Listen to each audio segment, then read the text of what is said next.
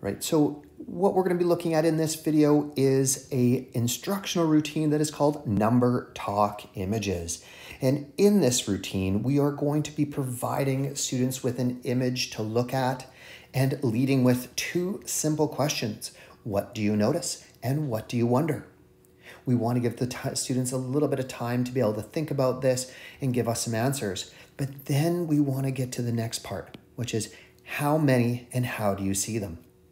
So parts of this instructional routine or one of the foundations of this is we really want to utilize from students their flexible strategies of figuring out how many, but also be able to make some noticings and wondering about the context of the picture.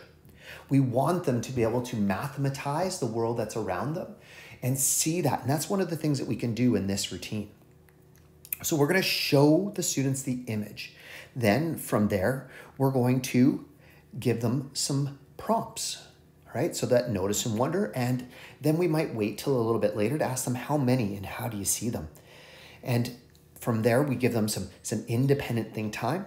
And when the students are ready, one of the things I do recommend, especially for for any of our students, is just using thumbs or hand signals to show that they are ready, that they've thought about this and they've got something that they can share with the class.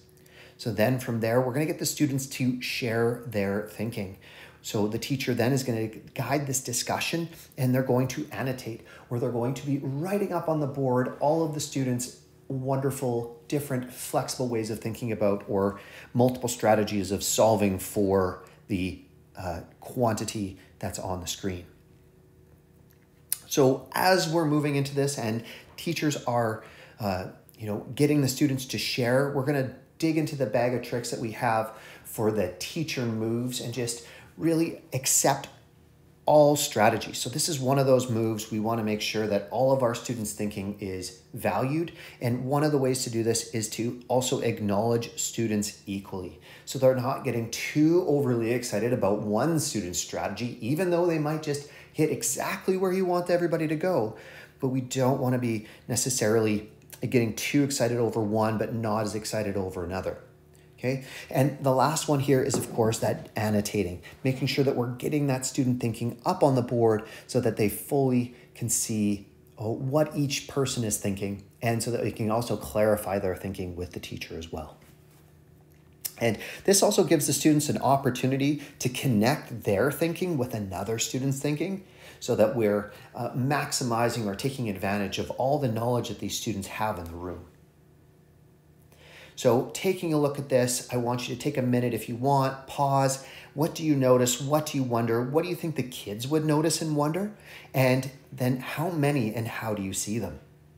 So if I'm looking at this and I'm giving students independent time and now we're sharing, this can be utilized in many different classrooms. So we could be using this in a grade 1 classroom because maybe we want to focus on counting by fives. Maybe we want to be looking at different groups, or I can start using this into our secondary settings as well, where maybe our students, what they're seeing is they're saying to me, well, I see a certain number of groups of 5, or they might see an array.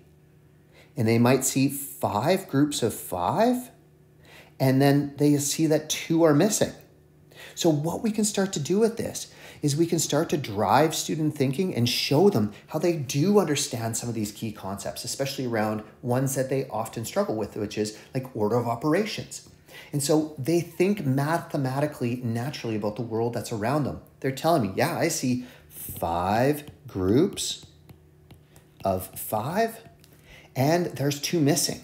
So I know that. So 5 groups of 5, and I know there's 5 in each cup. So now they're starting to think about these in different ways. So maybe they're saying, and 2 missing. So that's what they're showing me. Well, 5 groups of 5 can be represented like this, and I'm going to represent this mathematically for the students, and -2. So now we're seeing this order of operations, and we're bridging that understanding into their natural ways of thinking. And that's just figuring out how many cups there are. And then they might say, well, then I'm going to multiply that all by 5. And so really just trying to drive at and get to that student thinking and then be able to represent it in the ways that we want our students' thinking to be driven. So here's a second example, and this one can be used in many different classrooms. We want to think again about what do you think students would notice, what do they wonder, and then how many and how do you see them? And again, we can use this in many different classrooms, in our primary classrooms. Maybe we really just want to drive home those groups of 10. And so really thinking about also what are the main concepts that we want to drive or take away from this. Okay, so they don't necessarily have to connect with what we're doing in class at that moment, but it's a great way to drive us into also some of the tasks that we might be doing that day.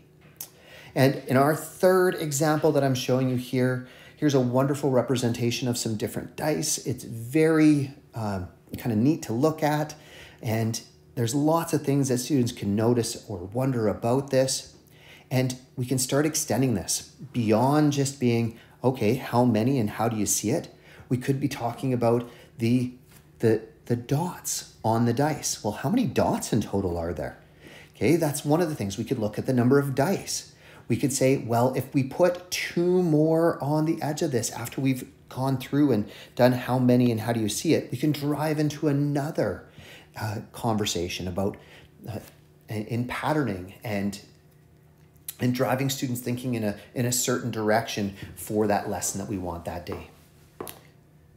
So what are the benefits of these routines? Well, with these routines, get all of our students involved and communicating and talking within the class. They use multiple strategies. They're highly differentiated and allow for all of our students to be engaged within that lesson. There's lots of other benefits that we can see from these, but that's just a few. So the resources that I looked at today can all be found on NLPS Learns underneath Numeracy and Planning Resources. And once you get there, you're going to go to the tab on the left-hand side that says Instructional Routines. There's a few other instructional routines that you can check out, and there's questioning and other websites and videos that show you how to use this routine as well.